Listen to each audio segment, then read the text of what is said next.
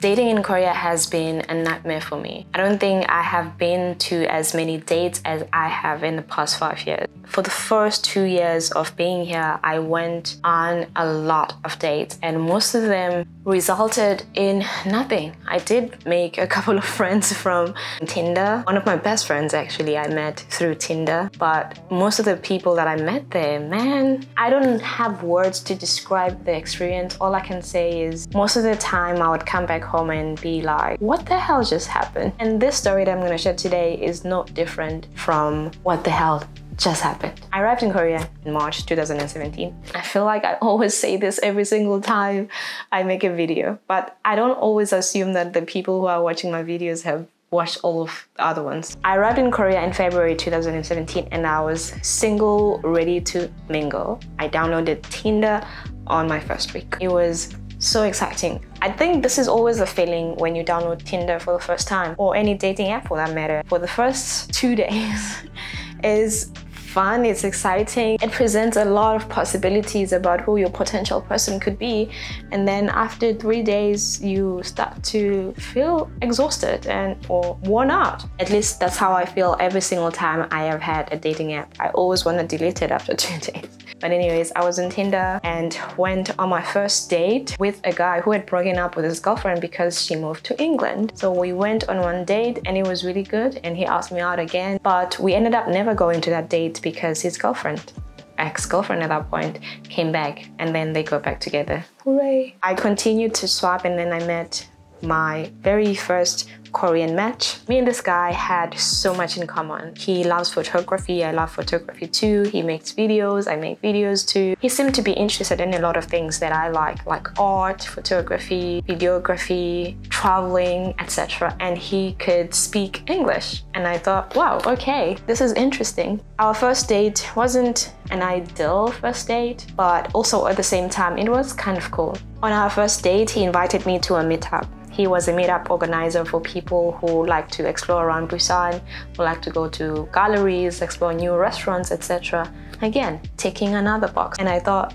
wow, he's 2 years older than me, he's taller than me, he likes photography, videography, he likes to organize things that bring people together for conversations. He dresses well, he looks good. What more can a woman ask for, right? I showed up late for that first meeting and he and his friends who were part of the meetup were already waiting for me by the subway. I underestimated how long it would take me to get there.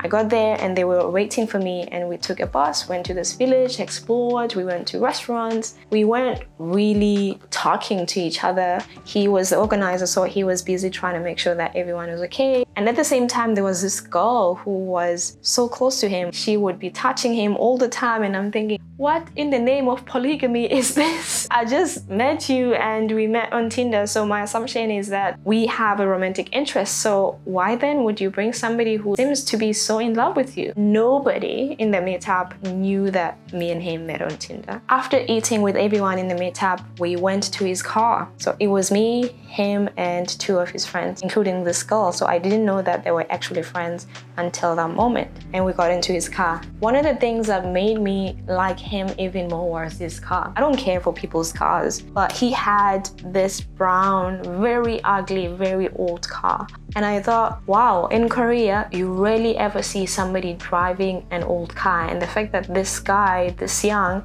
is actually driving an old car, that's actually very hot. I just find that to be so refreshing that he was driving an old car.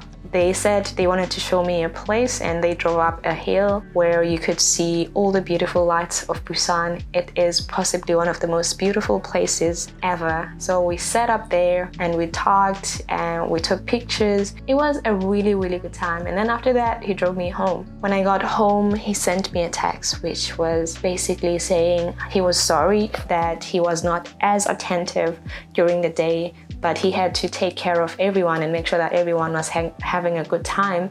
Therefore, he couldn't just focus on me. And I was thinking, oh my God, this guy is just like so perfect. He's selfless and cares about other people, but at the same time acknowledges the fact that he wasn't attentive to me. I told my friends about him immediately because I thought, you know what, this is such a good moment. And I think if my friends watch this, they will be confused because I never told them that we met on Tinder. I told them that we met on the meetup because at that point in my life, I was actually extremely embarrassed to say that I met people on Tinder. We continued to text for a while. One day he asked me out on an actual date and we were going to go to a restaurant together and have dinner and then have drinks. So we met in the subway. This time he wasn't driving his car.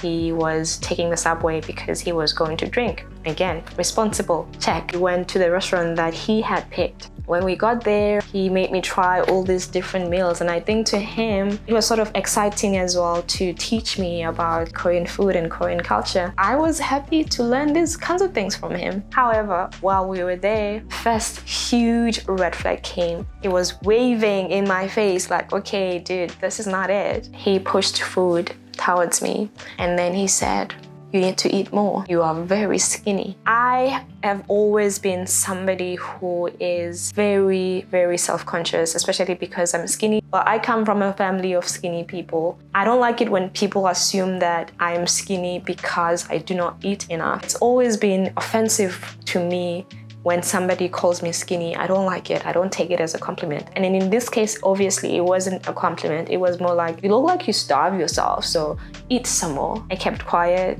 and continued to eat. But what happened was, after he said that, I couldn't eat more. It was like my stomach just shut down and my whole body just shut down because I was being told that I needed to eat more. So I couldn't eat more. I just sat there trying to force myself to eat the food that was in front of me while trying to maintain this conversation and act like I wasn't offended. While we were sitting in the restaurant, the friend who I had thought was his girlfriend sent him a text and told him that she and other people that were in the meetup were in this area and they were gonna go bowling and maybe we should join them. So we decided, okay, it's cool, let's go join them. He paid for the food and everything all by himself. He didn't want to split. And then we went to join the others. So we were bowling, it was fun, and then we went to a pub. We sat there, we were having some drinks, it was hella fun. Around midnight, he says to me, hey, I have to go home because I want to take the last subway. So do you want to go home or do you want to stay here with them? And I thought, you know what, I've met these people and I trust them, even though this is only the second time that I'm meeting them. I think I'm going to be fine being here with them because I thought I'm gonna go home and then do what? It's a Friday night. He left. He decided to go to a different place, but before we could go, he came back and I asked him, oh, what happened? And he told me that last train had already left, and so he decided that instead of getting a taxi home, he was going to stay with us. Soon after that, we all got up and we're dressing up to go to a different place. You know, in Korea, you have multiple rounds of drinks. You have like round 1, round 2. So I think at this point we were gonna go to like our third place and everyone was like getting ready. He looks at me and says, no Lu, 10,000. I'm standing there in confusion. Okay, 10,000 for what? And he said, 10,000 for the food. You didn't eat a lot, so just give me 10,000. And I'm thinking, okay, I'm confused. But then, because sis will always give people benefit of a doubt regardless of what's going on, I thought, you know what, maybe he didn't bring enough money to party the whole night with us. And so us going to multiple places right now is kind of gonna be a financial strain to him. I opened my wallet without even thinking too much about it and I gave him the 10,000. We went to like multiple places where we were trying all these different things, which was mainly for me. Again, everyone else had been in Korea for years. I was the only new person, and so they were teaching me about all these different alcohols, and we went to drink makgeolli, soju, like you name it. Ate chicken in some restaurants. It was really fun. At the end of the night, we all went to a cafe, sat there until the subway started operating again, and he walked me to the subway station. He gave me a hug and said goodbye, and that he was going to take a bus. And honestly, despite the fact that he had asked me for money back, I thought, you know what, this was a really good date. I really felt good about it. I went home and the text messaging continued because I really did like him, and I was telling my friends every single time, my friends back home, every single time they would be calling me, I would be telling them what is going on, and it's so exciting because this guy is just so amazing. Apart from the 2 things that he already done, telling me to eat more and then asking for his money back. So after I think like 2 weeks at this point, I had known him for approximately a month. We weren't going on dates frequently, actually. We were going on dates every now and then. So after 2 weeks, he asked me out on a date again. He was like, okay, do you wanna like do something again? And I said, okay, how about this time I do all the planning and you just show up? And plus, I wanted to try out a new Italian restaurant I discovered in my area, so I thought, you know what, let me try it out with him. On this particular day, he came to my area where I stayed, and I went to pick him up by the subway. But before we could go to the restaurant, I took him to my apartment. Not like that. I took him to my apartment because I was in a hurry to get him from the subway that I forgot my wallet in my apartment. So he came in and just stood like a tree, literally not moving much. And he looked so visibly uncomfortable to be in there. It was actually kind of cute. We went to an Italian restaurant. I absolutely love Italian food. And again, this time around, it was even better. Like the conversations were just so good. He was talking about like his future plans and I was sharing mine. And it was great. When we finished eating, I then opened up my wallet to signify that, hey, we can split the bill. Because I don't like money conversations at all. Like they make me extremely uncomfortable. But I thought, you know what, if I open my wallet, then he will see that I am willing to split and then maybe we could have the conversation about splitting. But you know what he did? He got up, went to the till and just paid for everything himself. And I thought, okay, cool. I'm not gonna complain that you wanna pay for everything. I'm not gonna even ask you about it. It's fine. Then we decided to go to a pub, find a place to drink. We were walking around in my area, which was possibly one of the most uncomfortable situations I've ever been in, because while we were walking together, I could see that people were talking about me or us. And at one point I asked him, are people talking about us? And he said yes.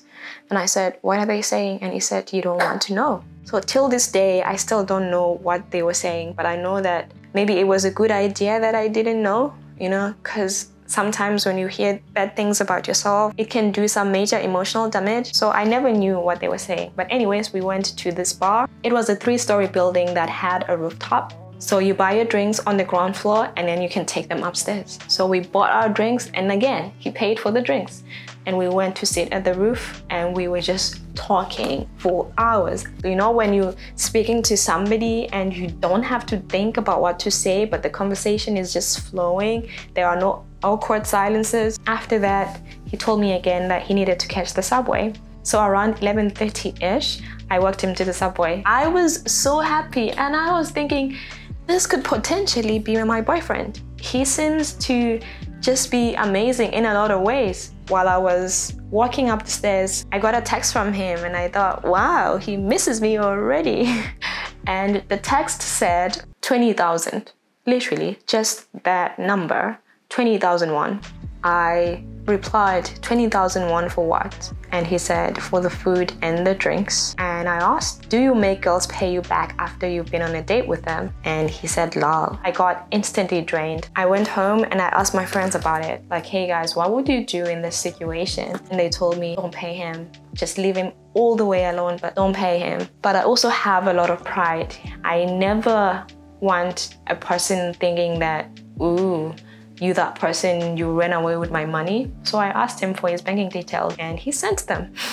I thought he wouldn't send them, but he sent them. And then I decided I wasn't gonna pay him that night. The following morning, I sent him the money. And that was the last time I went on a date with him because I figured, you know what, there is no way this is ever gonna work out. There is no way I'm ever gonna go on a date with somebody who doesn't communicate the fact that they want me to pay for my own food or drinks or whatever, but pays and then sends me bills. I don't like that. I don't like that at all because I would rather we split 50-50. I don't care about that. I know a lot of women are like, men should pay for everything, but for me, I don't care about that. Like, if you want me to pay 50% of the bill or whatever, just say it. But don't pay for everything and then just send me a bill afterwards, because then it's not a good representation of who you are as a person. However, we ended up being friends. And we ended up being friends because I became really close friends with the girl I thought was his girlfriend. Because I was friends with her and she had been friends with him for a really long time, I didn't really want her to choose between the two of us, because what if she wanted to do something that involved the two of us? And so for me, it was easy to just say, you know what, I really did like this guy, but at the same time, I'm okay with us just being friends. I don't think it's a matter of cultural difference, the fact that he kept on asking for his money back after going out with me. Maybe there is something that I'm just not understanding here, because to me, no matter how much I try to rationalize it, it just does not make sense. Like, why would you as a person do that? I can never understand that at all. I just could never. Yeah, I just wanted to share this story because this was quite a weird experience for me. It was something that till this day doesn't make sense. Again, I don't know if I am missing something here or if this is something that may be normal somewhere in the world, but for me, it was mind-blowing and I hated it. And yeah, if you've watched this video until now, I appreciate you so much for watching, and I will see you on the next one. In Korea. Goodbye.